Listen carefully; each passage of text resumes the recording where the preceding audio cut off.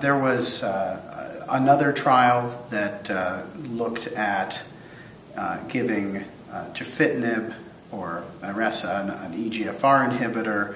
compared with placebo as a maintenance therapy in an Asian population, and that also showed a progression-free survival benefit,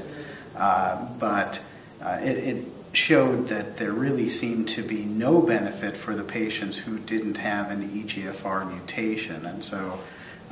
in Asia there are far more patients with an EGFR mutation than in North America or in Europe. So I think that this really underscored that